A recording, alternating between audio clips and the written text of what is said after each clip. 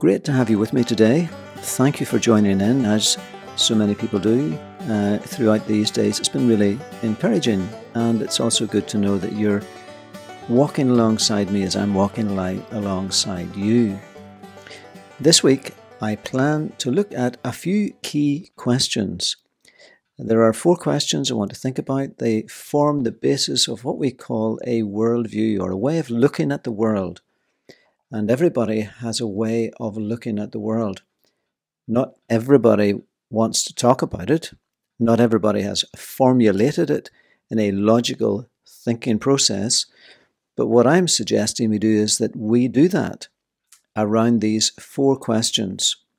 That is, origins, where everything comes from, or suffering, why have things gone so badly wrong, or why is there pain and suffering in the world? Thirdly, how might we put that all right? And fourthly, where is everything going to? Is there any hope? Is there a destiny?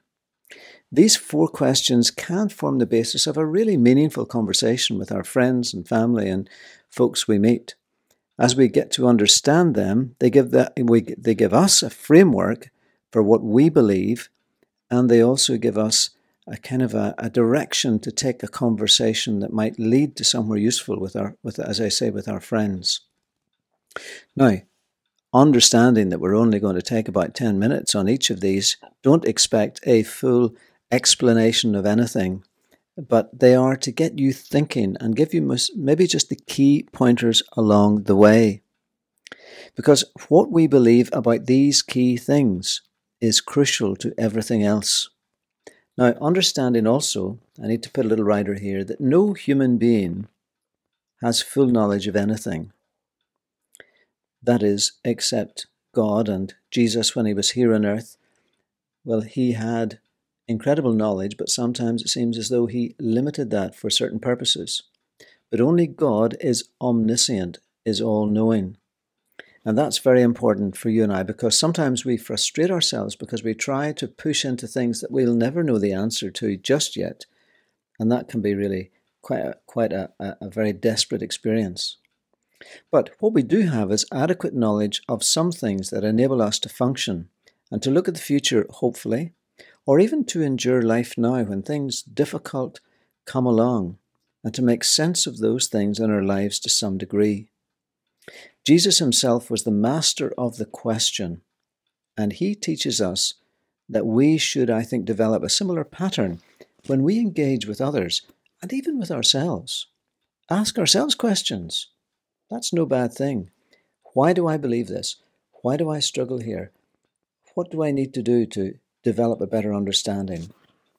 So those 4 big questions are the things we want to think about for the next 4 days. And then on the Friday, I'll try to have something summing up maybe to help us. Friday, God willing, will be the 100th recording for this year, just 2021. There are hundreds others prior to that, and I'm planning to take a little break then. And if it's possible then, when I regather my energies and thoughts and ideas, to come back a little later. But we'll keep you informed of that as time goes on. So what do we believe then about origins, about beginnings? Well, evidently no one was alive at that point. There are no records that exist in the way that we think of writing human history. And scientists study what it's in their attempts to try to piece together a story. They find themselves having to make assumptions that may well be either right or wrong. A beginning, some may even say that everything has just been there, that there is no beginning. But that doesn't seem to make much sense in regard to the world as we understand it. For everything around us does have beginnings. There is process going on around us.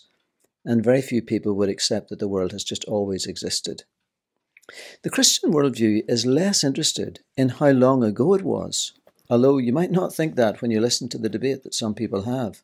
Is the earth old or is the earth young? That's not really the issue at all. In fact, I think that can be a distraction. The questions the Bible answers are these more important questions.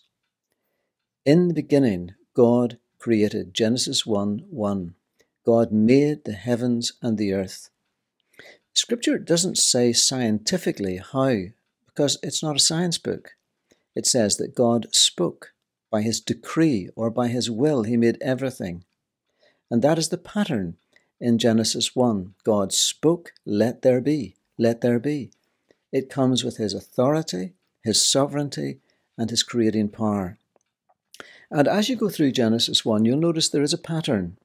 And it may well be a very helpful thing to see it this way. At least as I read it, I understand the core elements of creation are put together. In the first part, we've got light, which is very important. Although some people think, well, how can you have light when you don't have the sun and the moon? Actually, you can, because the sun and the moon are not the only source of light. They give out light. Well, the moon doesn't, but the sun gives out light, but it's not the only source of light. God himself is light. You've got then the heavens, and then you have the land, earth, that is. And then he fills these, vegetation, lights in the heavens, living creatures and human life. So you have this process going on, and it entirely makes sense as it is described in Genesis 1. John chapter 1 verse 1 ties up with Genesis 1. You notice the same words. In the beginning was the Word. And then, of course, it refers to Jesus. The Word was with God. The Word was God.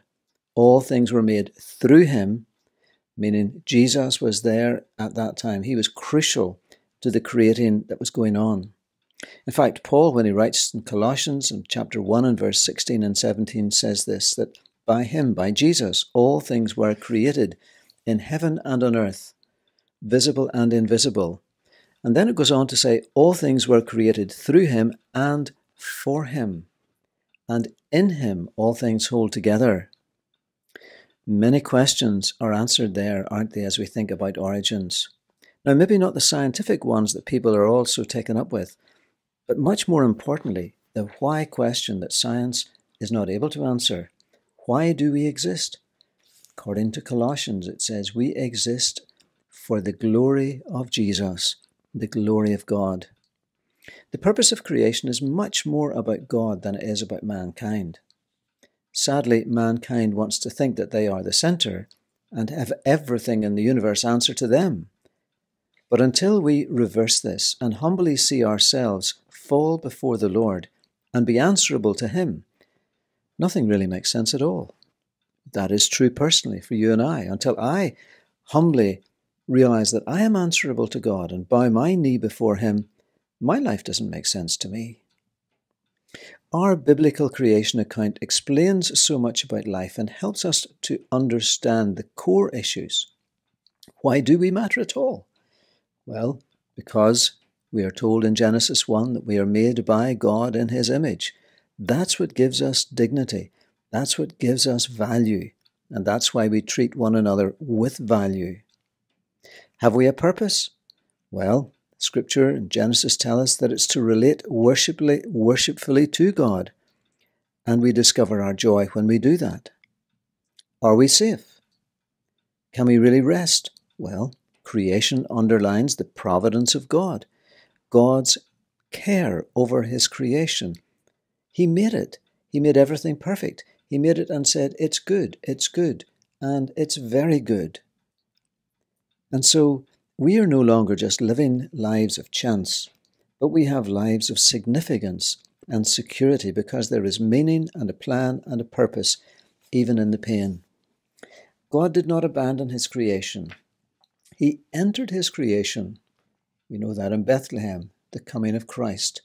And he redeems his creation. And one day he's going to remake it a new creation. Trying to understand key things will be really helpful to give us a sensible conversation with our friends and non-believers. Asking them what and why they believe what they do about their or understanding of these things, and how what they think they believe gives an adequate explanation to the issues of life and gives hope or reason for optimism. That can be one of the most gracious ways of getting into a serious and important conversation. And I think in a time like this, when massive issues are discussed, pandemic has thrown up the possibilities, maybe it's a great opportunity for you and I. Tomorrow we're going to think about why some of the things in the world around us seem to have gone so badly wrong. And we see that every day, don't we? And I look forward to sharing that thought with you as well.